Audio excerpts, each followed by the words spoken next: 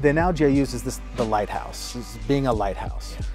And specifically, if you look at the dynamic between being a lighthouse versus a tugboat. The tugboat goes out and one ship at a time, it brings it to harbor.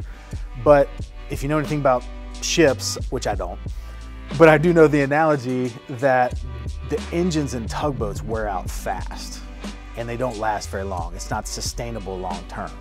The interesting thing about a lighthouse is lighthouses last for hundreds of years. I mean, people go to visit lighthouses when they go to certain areas, but what does that lighthouse do? It just stands tall. It's an example, and it just shines its light. It's not necessarily concerned about if the individual person chooses to be guided by that light. It just sees its job as putting the light out there, and in this regard, letting God do the rest. And by doing that, it's sustainable long term.